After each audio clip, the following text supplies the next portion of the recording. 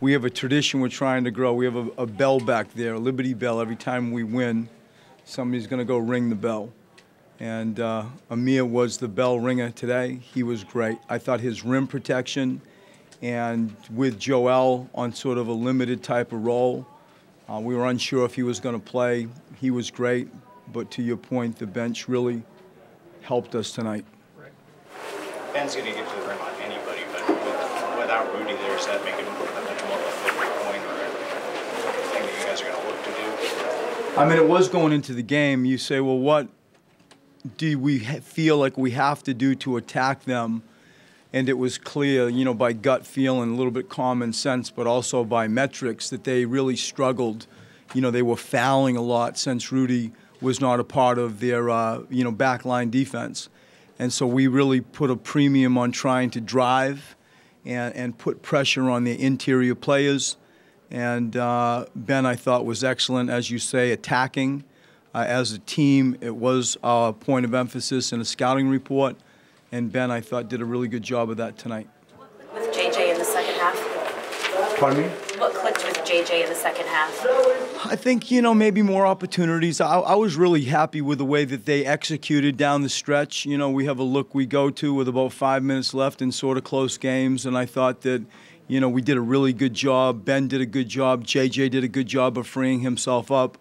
But he had, I think, 0 points in the first half and, 20 in the second. Ben wasn't that dissimilar. I think Ben had 5 points in the first half, and both of those guys, you know, I think combined for 42 points.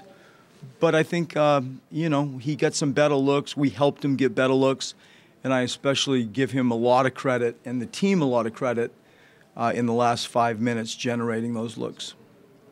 The way Ben took the game by the scruff of the neck in the second half, is that something you can teach? What he's done, where in Australia from? Sydney. Yeah, after that in Toronto. Okay. See, well, when you coach, you know, like you get older, you can't remember everybody. It's a beautiful city. I think that the thing that stood out for me the most with Ben is you can all see him, you know, sort of kicking his back, and he's taken off, like he's ready to just run it down somebody's throat. He did that a few times, but he's now starting to be able to come to jump stops and gather himself. And I think, like, as we watch LeBron over his career, you know, that straight line doesn't all the time work. You need to come to some semblance of order and balance. And he did that a few times where he took off, he got where he wanted to. We put him in a lot of deep corner pick and rolls. But that thing that we've been working on, he's been working on, I thought he did a great job with coming to some jump stops. Right. Does this win say a lot about the team's growth? Because when you look at it, you guys struggled to shoot the ball. You struggled from the foul line. And I know JJ and Ben stepped up in the second half, but it wasn't one of your best offensive performances, but you were still able to win this game. I think that that is true, and I think that it has a lot to do with Utah's style.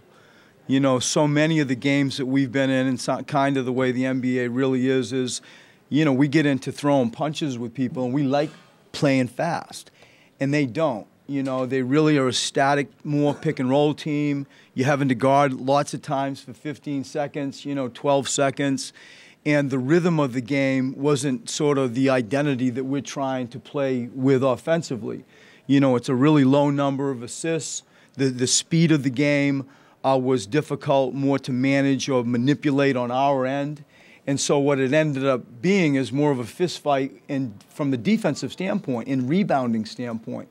And I thought that when you look at, you know, 55 rebounds to 34 rebounds, I'm thrilled with our physicality on the defensive boards. And I think in general, when you look at 86 points at 35% from the floor and 32 from the three-point line and so on, without really fouling too much, I give our defense the most credit for this win.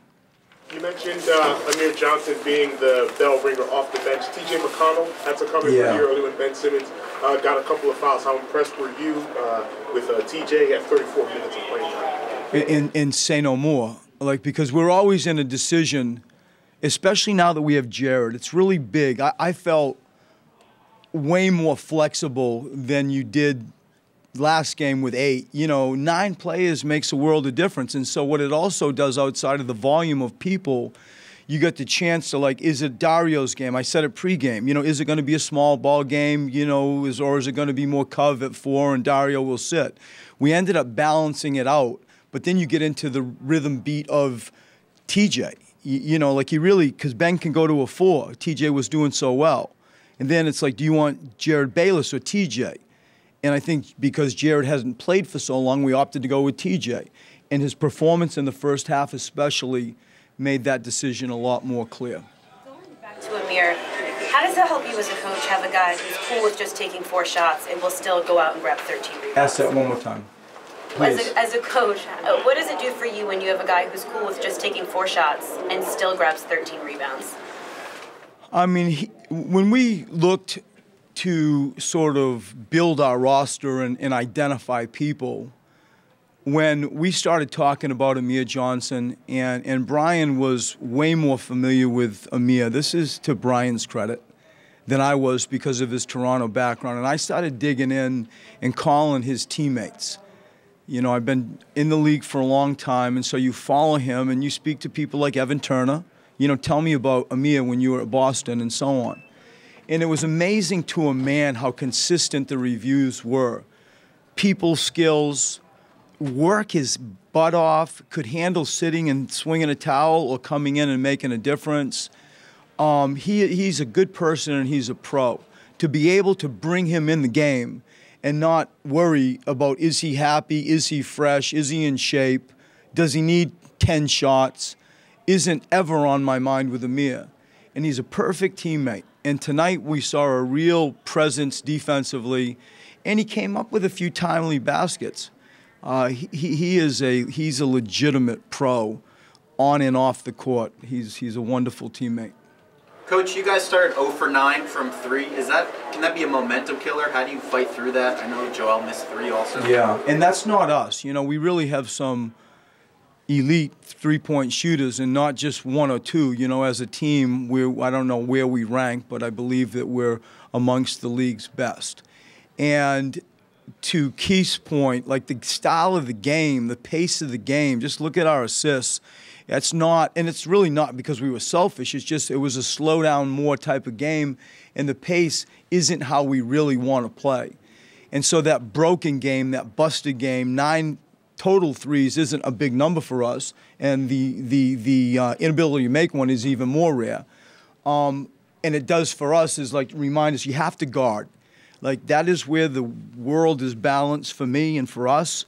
And I thought our defense was good because our offense got caught more in a style of play than anything. Do you have any thoughts on the sequencing of the fourth quarter with Joel and Donovan Mitchell? I mean, I'm always mindful of, how do we stay disciplined? How do we stay disciplined? And, Joe understands. It's risky if you taunt, and I like the fact, it's the question that we got asked earlier. I like our guys playing with an edge. I want them to feel some level of swagger and feel good about themselves. And I think I can see it more when I look at it. But I thought Joe, for the limited time that I thought I was going to have him, I thought he was good, and that was a big play. It certainly got the crowd involved. Take one more, guys. Thanks, Coach. Thank you.